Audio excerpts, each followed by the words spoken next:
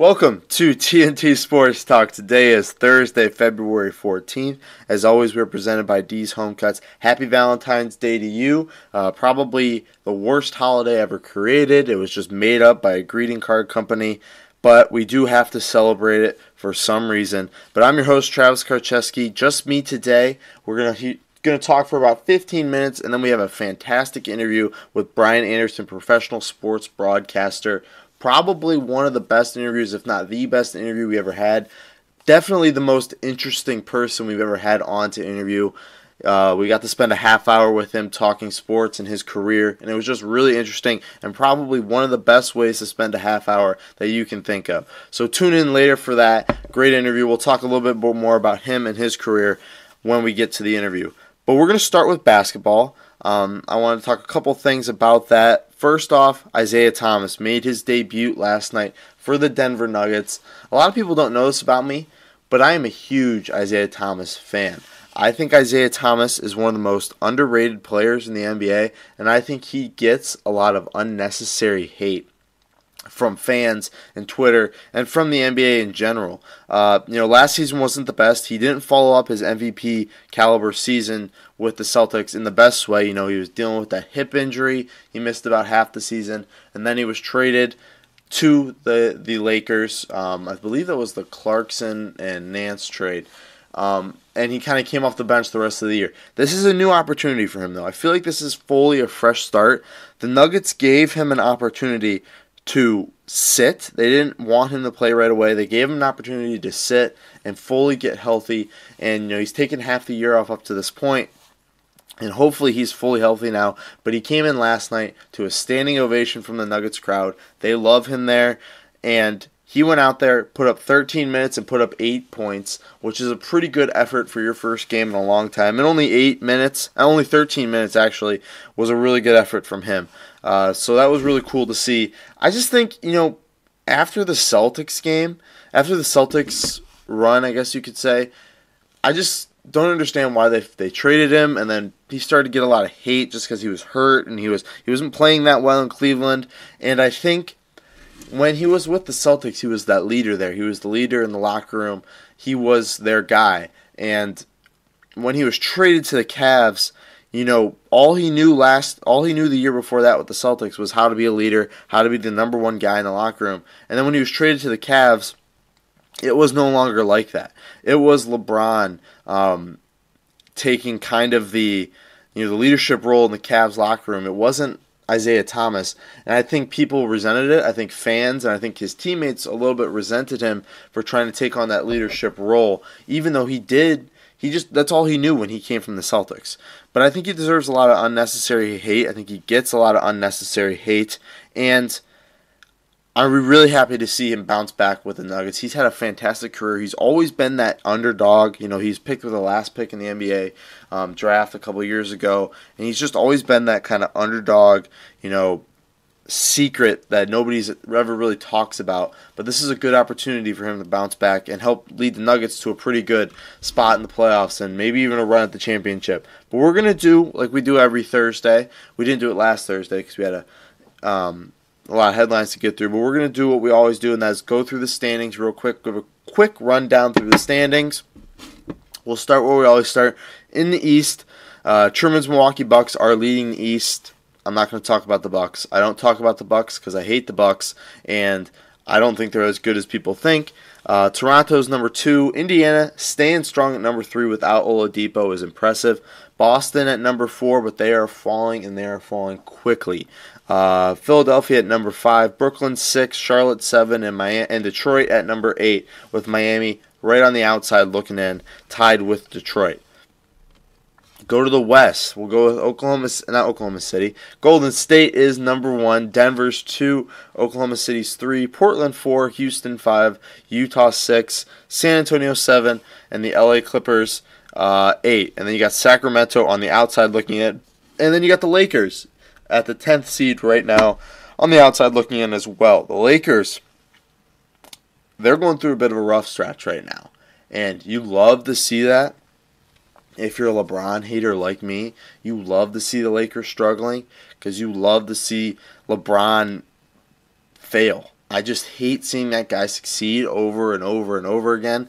And it's just nice to see, his little strategy of tampering and trying to get Anthony Davis is sort of backfiring on him. So that's what I love to watch and love to see. But we got to keep watch on that. But we're going to move on now to football. Again, we're going through these headlines pretty quickly due to the interview with Brian Anderson, which was our longest interview ever.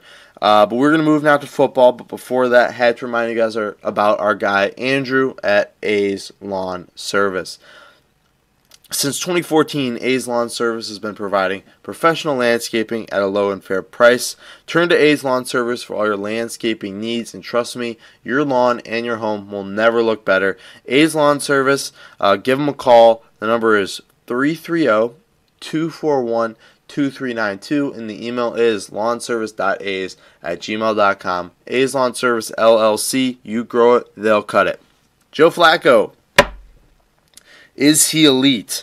Well, he's going to get another chance to prove his eliteness in Denver this season, as he was traded yesterday for a mid-round pick. I'm not really sure what the Broncos were thinking on this. They quite possibly have the whitest quarterback room in the nation right now, in the league right now, with Joe Flacco and Case Keenum. If they have Trevor Siemian, that easily solidifies them as the whitest QB room in the league right now. I'm gonna check it out real quick, but he was traded yesterday. They're trying to trade Case Keenum right now, and you'll love one of the sources as to why they traded him, what they said, why they traded for him. After I check this real quick. Oh, they have Kevin Hogan. Kevin Hogan is one of the whitest quarterbacks in the NFL, too. So easily they have the whitest quarterback room in the league right now. And then Joe Flacco coming in just makes that even better. So, yeah, they're trying to trade Case Keenum right now. I'm not really sure if I got fooled on this tweet or this was just something that's fake or something like that. But they said that the Broncos traded for Joe Flacco because Joe Flacco makes you want to fight for every inch that you get on the football field, and Case Keenum doesn't do that. Now, when I hear that Joe Flacco is some sort of rah-rah motivator type of person, but I have never seen that from him in my entire career of watching NFL football. I've never seen Joe Flacco get into the huddle and fire guys up. He's a good quarterback. He's a decent quarterback, and I just think the Broncos' offense is not going to look any bit different than what they did last year. If I were them, I would still draft a QB, whether it's Drew Lock or Kyler Murray. I think that would be a good decision for the Broncos. But I think John Elway is terrified of drafting a quarterback, which is why he'll never do it. I think a lot of people don't give him the hate he needs for using a first-round pick to draft Paxton Lynch, who I think was one of the worst quarterbacks of all time drafted in the first round. I think he gets a lot of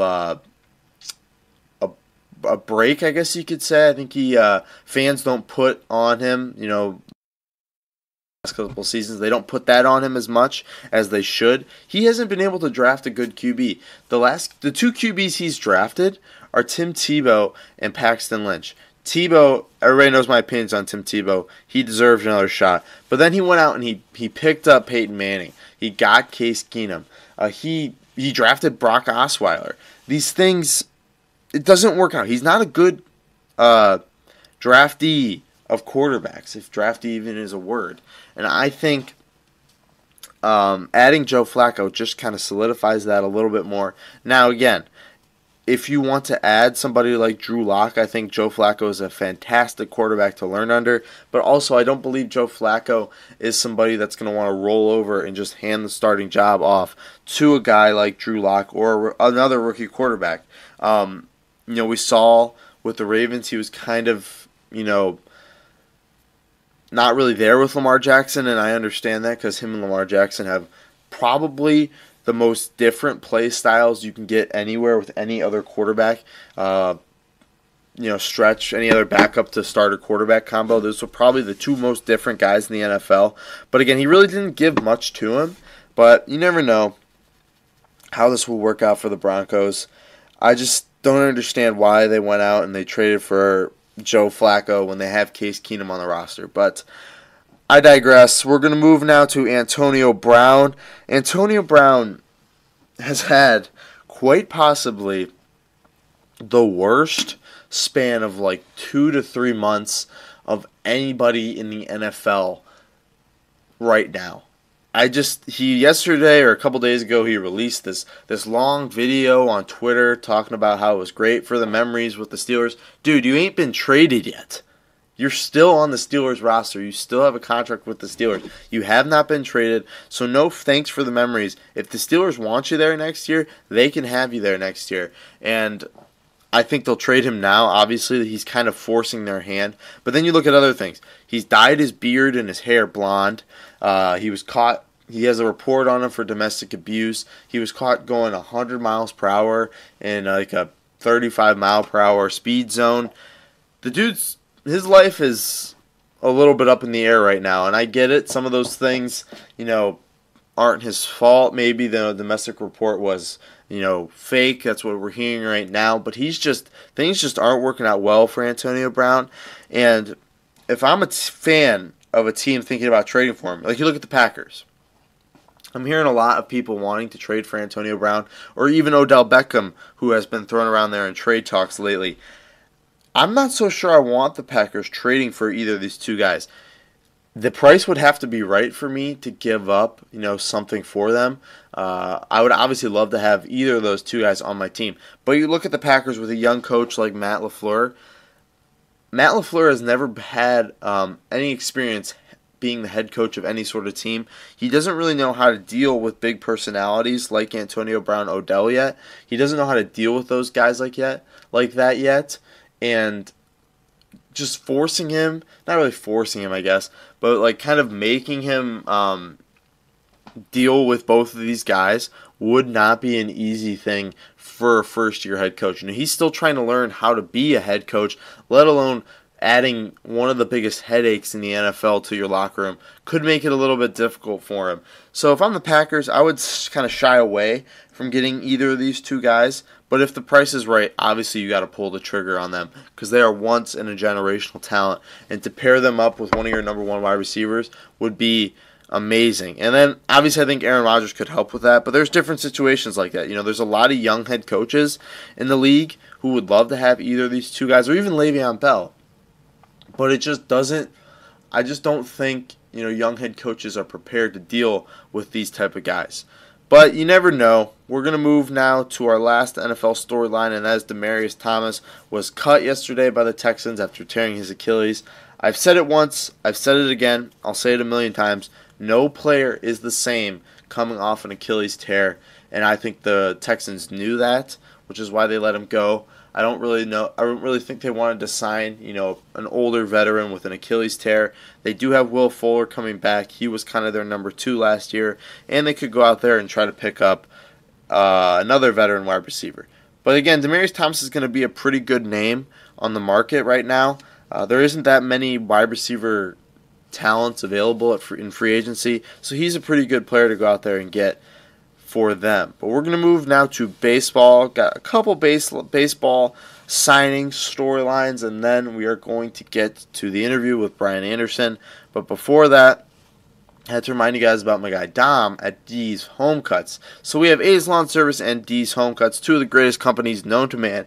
D's Home Cuts has been providing professional haircuts to many guys around Northeast Ohio for the last couple of years. Me, Sherman, and about 90% of our guests on the show have gotten their haircut at D's Home Cuts at least once in their life. And let me tell you, we have never looked or felt better. For only $7, that's right, $7, you won't find a cheaper haircut anywhere on the planet. D's Home Cuts will provide you with a modern haircut and styling. He'll show you what to do. He'll tell you, even if you go in there, you're not sure what kind of haircut you want. Dom will give you the best haircut. He'll give you ideas. He'll make you look great. And for only $7, which goes all straight into his pocket, not into the pockets of some corporate haircut place. So go check him out on Instagram at D's Home Cuts, professional haircuts at a low price. So 2 baseball storylines, and then we will get to the interview with Brian Anderson. Aaron Nola, one of the best pitchers in the MLB, signed a 4-year, $45 million extension with the Phillies. He's only 25 years old, coming off a Cy Young finalist in a year where he went 17-6 with a 2.37 ERA. One of the most underrated pitchers in baseball, one of the best pitchers in baseball, is going to be with the Phillies for the next couple of years. Smart move by the Phillies, locking up their Cy Young for the next couple of years. That's all I really have to say right now. Spring training is opening up, and Bryce Harper and Manny Machado still don't have a contract yet. I'm not so sure what's going on with that yet, so go ahead and keep an eye on that, as we're trying to figure out, just the same as you, what's going on with that. It really doesn't make much sense to me.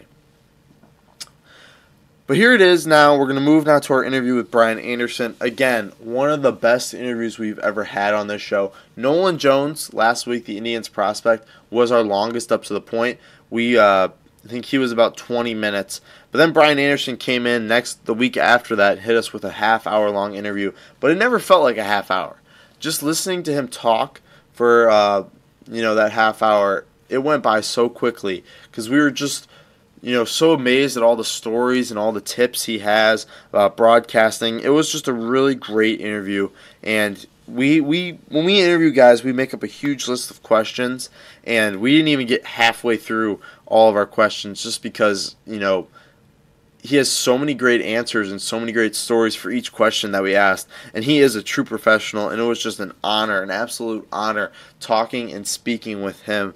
So, Brian Anderson, you might not know his name if you're not a Brewers fan, but you know his voice. You certainly do. He has had so many great calls over the years. He does, like I said, Brewers play-by-play on the TV. He does PGA events. He does national NBA events for TNT with Reggie Miller and all those guys. He even calls March Madness games. So you know who he is.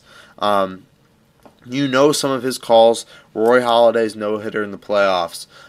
Bronson Canning's buzzer beater versus Xavier in the March Madness a couple years ago. So you know him. You know his calls. So here he is, Brian Anderson. An absolute honor to talk to him. I'll see you guys right after the interview. But here he is, like I said, Brian Anderson. Enjoy. Professional sports announcer Brian Anderson. So let's just start right there. Is broadcasting something you always wanted to do? Not always. I mean, I always thought I wanted to be involved in sports. I wasn't sure what that was going to mean. When I was growing up, I still had those pipe dreams that I wanted to be a player. I thought being a professional athlete was the greatest thing in the world. Kind of still do, actually. So I was a college baseball player and scholarship player, and so I was pretty accomplished in baseball. I played all sports growing up in Texas. I played high school football in Texas and played a lot of basketball. I never played for my school in basketball, but I played a lot of basketball, and then kind of focused my energies on baseball. But I love all the sports and play golf, and so I always felt like I wanted to be athletic and be an athlete. And then about probably my junior year in high school, as I was playing games, I just kind of found myself either in my mind or sometimes verbally, but I would call plays, and I would, like we all do, you do the countdown and this is for the win, but I was doing it more even when I was a catcher, so I would be behind the plate and I would be catching and I would be almost thinking about it as a broadcaster would. So I really started to get interested in those who were broadcasting professionally, and then didn't really think much about it. But when I got to my junior year in college, so then I realized I'm not good enough to play professionally at the next level in baseball. I need to start thinking about another career move, and that's when I really got focused on broadcasting, journalism. I changed my major from business to communications, which was an English communications degree where I went to school, which had some journalism, and I got connected to these guys with the San Antonio Spurs. They had their training camp at my college, so I was just doing everything, and I ended up working in the business, and I was a cameraman. I did audio. I did all kind of television tech work just to get close to it and see what it was all about. Yeah. So if you were to give, tips to younger broadcasters, what would you say, is something you wish you learned before you got into it that you know now? Well, I mean, I think it's important to be on the air or do the gig. Like for me, there weren't that many opportunities, so I had to create opportunities. So I went to minor league baseball games, and I sat up in the stands, or I sat where I started in San Antonio. They actually allowed me into an auxiliary press box, and I brought my Radio Shack tape recorder, cassette tapes. This is back in the early 90s, and I just called games, I just called plays and games. I'd listen to them and listen to my voice, and it's an excruciating period when you're doing that, because when you hear yourself for the first time, your voice, your style doesn't really sound like what you would hear on television. The quality's not as good, the quality of the recording. So you kind of have to plow through that part of it, because what you hear on television and then what you hear from yourself is going to be a completely different experience, and horrifying, to be honest with you, especially when you hear yourself for the very first time. Mm-hmm. You guys are a little bit different. Your generation, you've kind of grown up being videoed, being the digital age of recording. You've grown up being on camera or hearing yourself, so it might not be that dramatic for guys like you or my daughters in your generation. So I think it is really important to kind of push through those early stages of imagining yourself calling an NBA playoff game or an MLB playoff game versus what the steps are to actually get to that point. There's a long process, and then it boils down to mechanics, right? Just get lost in the process and the mechanics before you start looking at the result of where you may be and what you may be able to buy and the career and the life you may be able to live. It's really important to just focus on, okay, today I'm going to be a little bit better than I was yesterday, and then what are those reasons? How am I going to get better today compared to yesterday? And I took that approach for a long time. I mean, I was just steady trying to improve. I can do this better. I can make this call better. I can punch this call differently. So that was a constant, and I still have a little bit of that in me even to this day, but I think it's important to always want to improve. Yeah. Do you think, catching in college really helped you, with baseball? Because when you're a catcher, you're behind the plate, you're kind of seeing everything. For sure. I mean, I love playing baseball, and I love the art of catching, and I still think like a catcher when I watch a game. You're the only player on the field that's facing out. Everybody's looking at you. So yeah, I think so. I mean, with baseball, it's I think there's a little bit of leadership involved when you're a catcher, so you have to take control of the game a little bit, and I think that would translate to different things in my life, including my broadcasting, and maybe my personality is why I was drawn to the position in the first place. And then it's kind of the underdog position too. You get beat up back there, and you have to kind of do the dirty work. And I've always enjoyed being the guy who does the dirty work, and I think that's a character trait too that some people don't, some people do. I've always felt comfortable in that position, and I think there's a lot that I've taken, not just from catching, but in my baseball career, but just playing sports and my athletic career, that I use every day, even to this day, not just in broadcasting, but in my everyday life and the competition, the pick yourself up part of it when you get knocked down. And I coach a fifth grade boys basketball team right now, and I'm having these same conversations with them. It's okay to feel hurt and to be upset, but this is what competing's all about. It's not always about winning the game. It's how the process plays out to get to that point. So there's great lessons in that. Definitely. So, growing up in the broadcasting ranks, who were some of the broadcasters, you looked up to, or even now some that you look up to that are currently doing it? Well, there's a few of them that are the same guys, I mean, I think Al Michaels would be one of the guys that's still doing it, that when I was a kid, he was doing it as well as anybody then, and he's still doing it as well as anybody. So he's definitely a guy that I look up to. there are a lot of guys that I either listen to or I think, for young broadcasters, it's really important to do some element of parroting, meaning you're going to have to copy some things that you like or hear, and then you start to develop your style. I say that because you're going to have to come up with a template of how to do a game, the mechanics of it. And for me, that guy was Milo Hamilton because, I lived in Texas.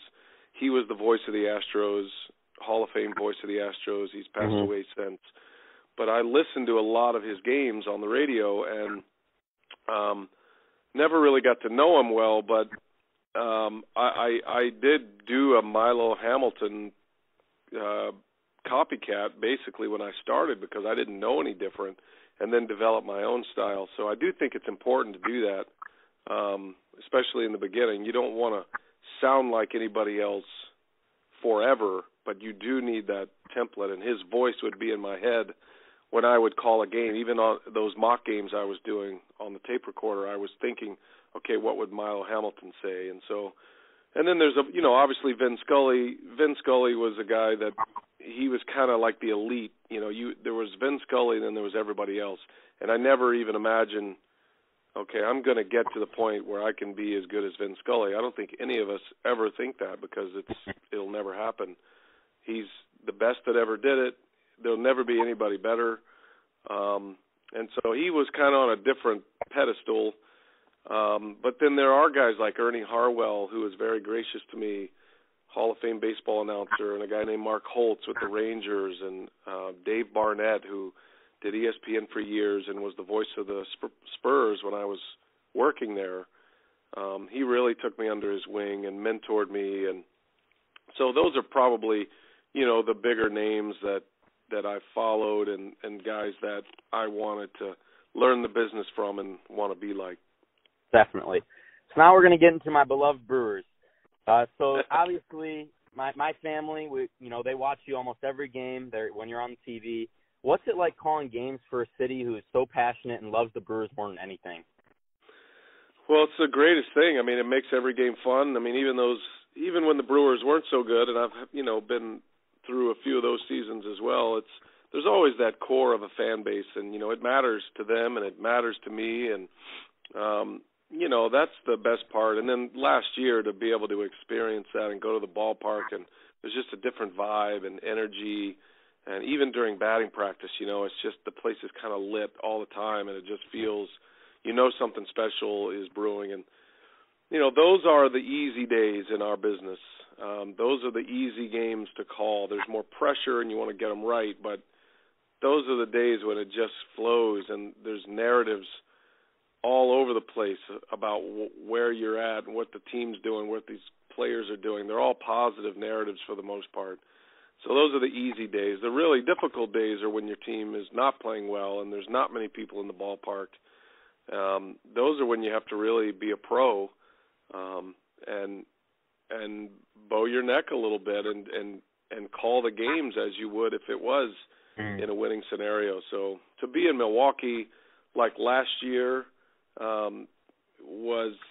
that's a great experience for any broadcaster to be a part of that and be somewhat connected to it. The players are playing the game, but you're offering a bit of the soundtrack for that and all those highlights that are being played, and it's really cool to be a part of. I feel very fortunate to have been in Milwaukee as long as I have. Definitely. So, you've been in Milwaukee a while, and I'm in Ohio, obviously. I listen to a lot of the games on the radio, and that means I hear a lot of Bob Uecker. Can you talk a little bit about what he means to Milwaukee? Yeah, he's an institution here. He's probably the most famous person from Milwaukee. Maybe Les Paul and Bob Uecker. There's a definite Mount Rushmore of famous people. I don't know a more famous person than Bob Uecker, and it transcends just sports.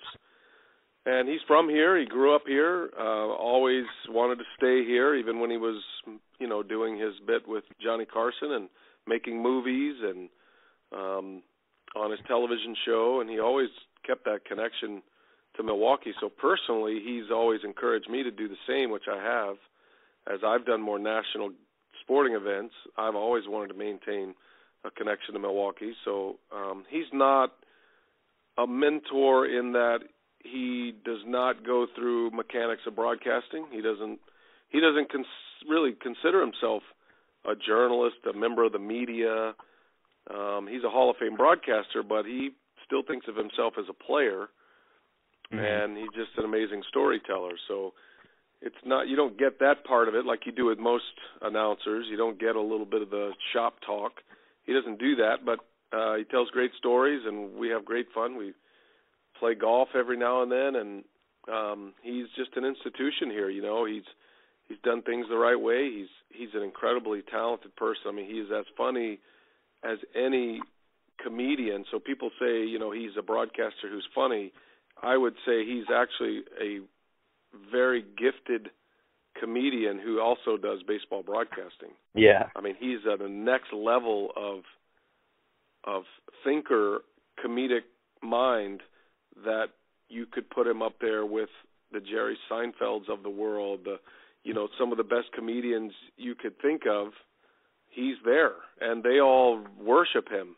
So when we go around, these comedians all want to come get their time with Bob Uecker, and so that's when you kind of know, wait, this guy's a different, he's a different deal. They just had the California Strong Game to benefit some of the victims in California with the fires and the natural disasters, and Adam Sandler participated in the game, and he was like a little kid next to Uecker. And so when Adam Sandler, who's been at the top of the profession, still reveres Bob Uecker that way, that pretty much sums up what he is to people outside Milwaukee, and then it's a completely different experience what he is and what he means to people in the city and Brewers fans all over that listen to his games and get to enjoy him on the radio.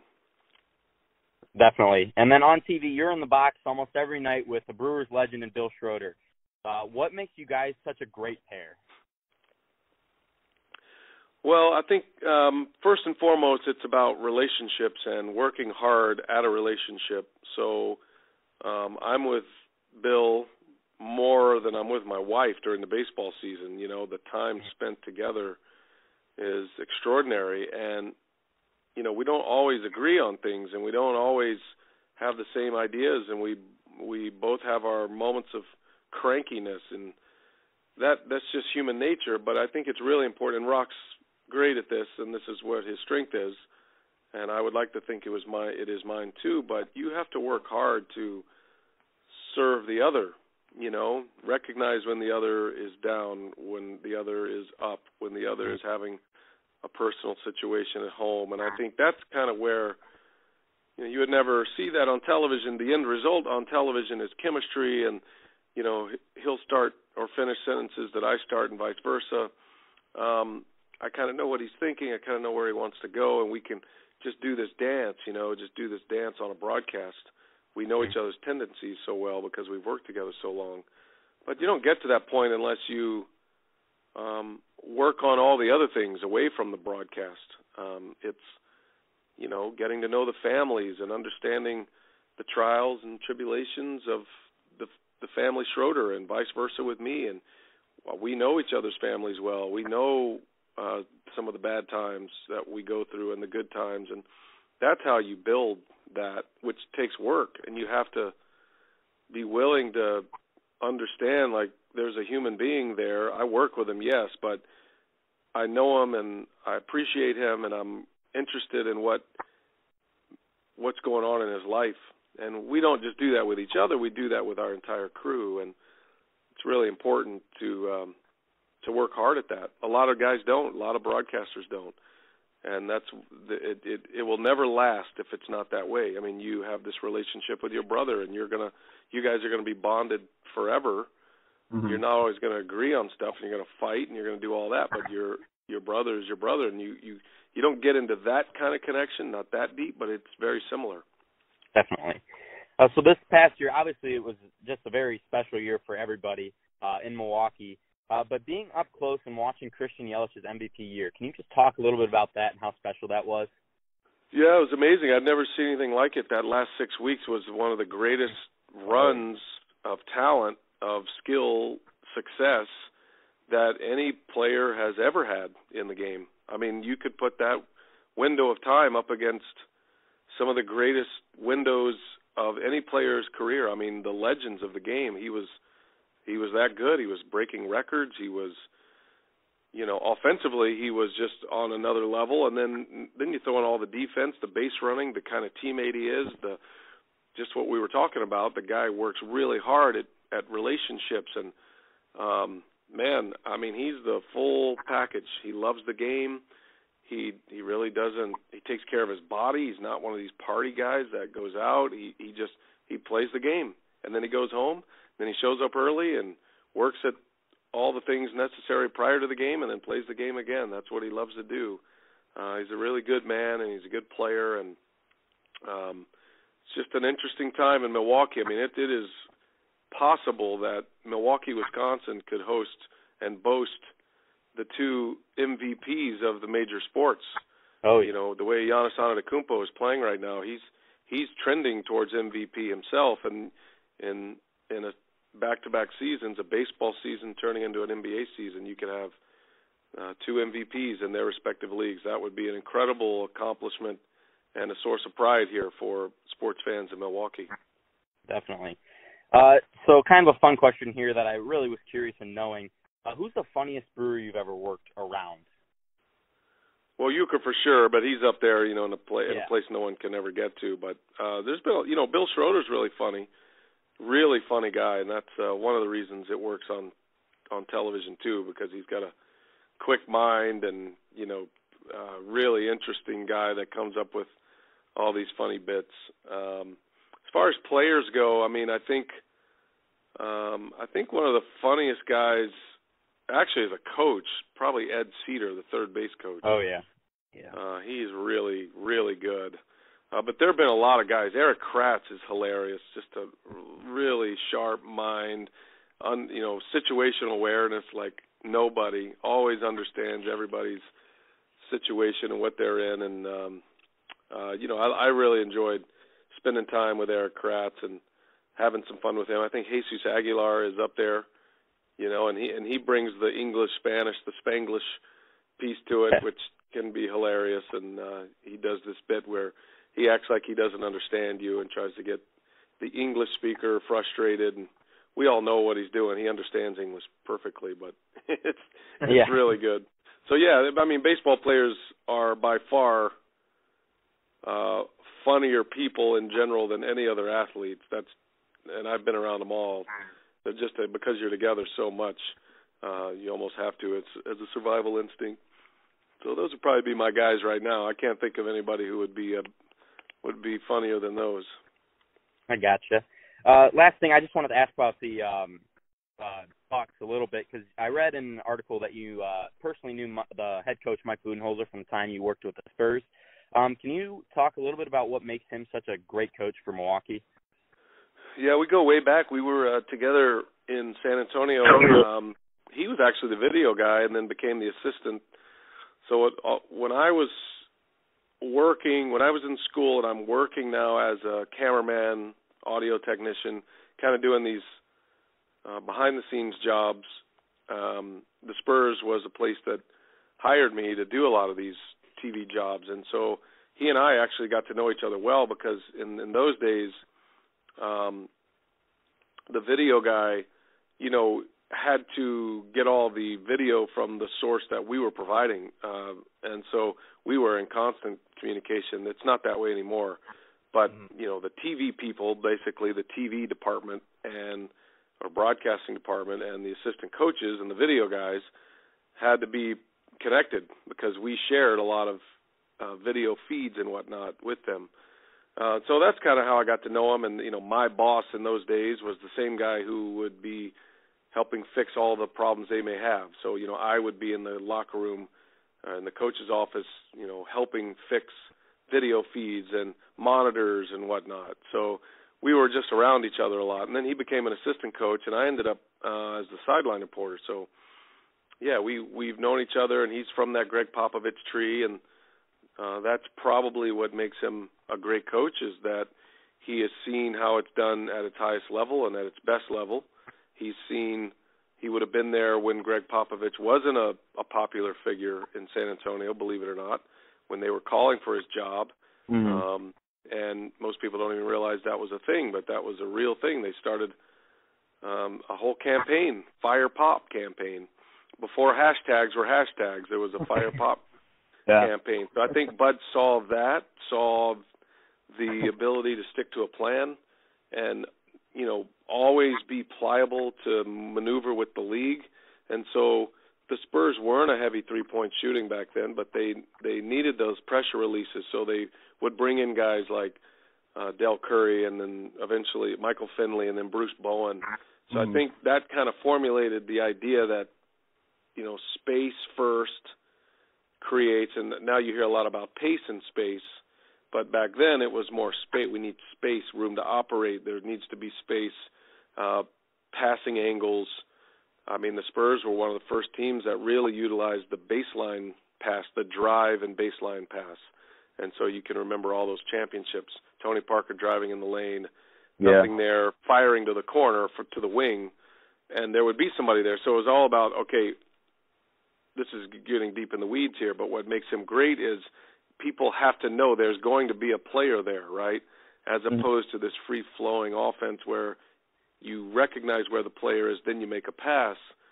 They were pretty revolutionary in that there was going to be a person in that position. You had to trust that there would be a person in that position. So then the ball moves really fast, bam, bam, bam. And so I think he's evolved over the years, and he took that concept to Atlanta, same kind of personnel. You know, you got to have your stars, but then you got to have a lot of glue guys who are in the right positions to make this all work. And so that's the formula, A, to find the players who are willing to do that, and B, to actually put that in play and execute it at a really high level. And I think that's why he's a great coach, because he's been able to add pieces that have shown success in the NBA. So he started playing faster with the Hawks. They won 60 games. He was the coach of the year.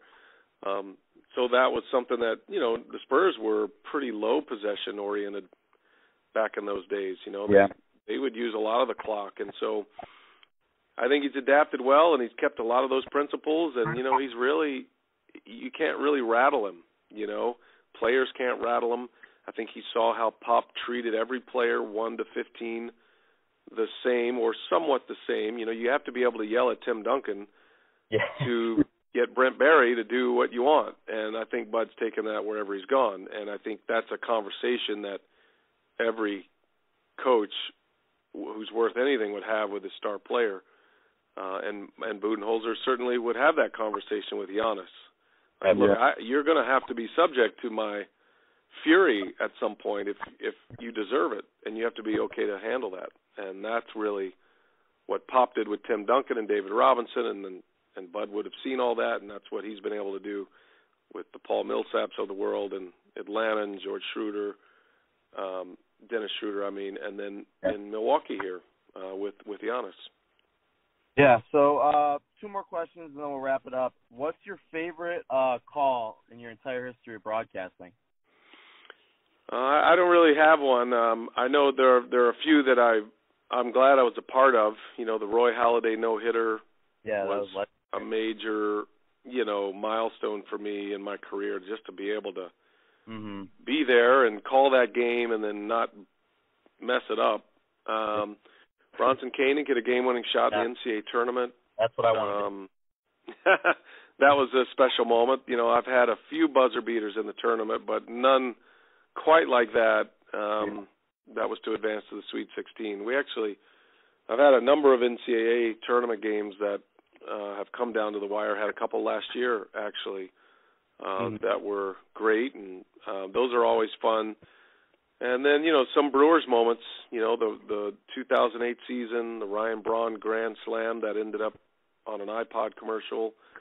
A few days later, the Braun hit a home run to beat the Cubs, to put them ahead, and then CeCe Sabathia closed the game. That helped them into the playoffs. And then there was some magical moments in 2011. And then, of course, some great moments this year. With the Brewers that are certainly up there, and with the stakes so high, and them coming back from 5 games back of the Cubs and being able to win that division with a tiebreaker. I didn't get a chance to call the tiebreaker game, but we called the others, and those are special too. So they're like your children, they're all up there. I'm just glad that I was able to do it, and somebody thought enough of me to put me in that chair, because it's an honor to be able to see these things. Absolutely. Yeah. Last question. Who was your favorite athlete growing up as a kid? Don Mattingly was a guy that when I got into my teenage years, I really started to wanted to emulate. I wasn't a left-handed hitter, but I just loved his game, and he was quiet. He just kind of let the bat do the talking, and I always kind of liked his look. And so Don Mattingly was one of those guys. But honestly, I wasn't really and still am not to this day, but I wasn't ever really starstruck with players, even legends, for whatever reason. I don't know why. I've never been an autograph seeker. I don't know why that is. The player to me I appreciate the performance, but I was always just about the scene, the arena, the stadium, the ballpark, the game, the green grass, the colors of the uniforms. It was bigger than just an individual player for me, always, and still is. So I love the scene more than I would do the hero worship of the player. But the closest guy to that would be Don Mattingly for sure, just because I did really appreciate his game, the way he played, and if he did have a game on television in my area, I would always watch, just to watch his mannerisms. And that was in baseball. And then in basketball, of course, Michael Jordan, I was already, an adult in my 20s at that point, but, late teens and 20s. And, man, just watching that guy, it's like, wow, this is greatness right here. This is greatness that I get to experience. Definitely. Well, Mr. Anderson, I think that's all the questions we have for you. It was an absolute honor to talk to you, especially for being a Brewers fan. And I know my family's going to really love this, so we really appreciate it. Good, man. Well, it's a pleasure talking to you boys, and you guys take care of each other and be nice to your parents. We will. Thanks for having me on. For sure. Thank you again. We really appreciate it. Go Brewers. My pleasure. So there you have it, interview with Brian Anderson. A really great interview. We really appreciate him giving us the time. That's now 8 interviews we've had. So we're only 2 away now from our goal. And I'm not saying this, but I think we already have those interviews scheduled, and we may have already had one done. So we may only be 1 away from our goals, but stay tuned to find out who they are within the next couple of weeks. But that's our show today. We want to thank you to our sponsors, D's Home Cuts and A's Lawn Service. We want to ask that you go into iTunes, give us 5 stars, rate, review us, and subscribe. Find us also on Spotify. You can check us out on there, all our Android users. You can find us also on YouTube, 12ouncesports.com as well, from 7 to 8 p.m. tomorrow. Tune into that, as well as grandoldsports.com, a great website we've been working with the last couple of months. So check us out on there, grandoldsports.com, or on their Twitter. You can also follow us on our Twitter, at TNT Sports Talk 12. That's where you can send us questions, comments, concerns. Our DMs are always open. If you want to be a guest on the show, send us a DM. Anything at all, go to Twitter and check us out, TNT Sports Talk 12. But other than that, that's our show today. We want to thank you to our guest, Brian Anderson. Again, one more special thank you to him for spending some time with us. But other than that, have a great day. Tune in on Tuesday. We're going to wrap up some of the sports headlines from the weekend, as well as another interview with another great athlete. Check it out on Tuesday. Thanks, guys.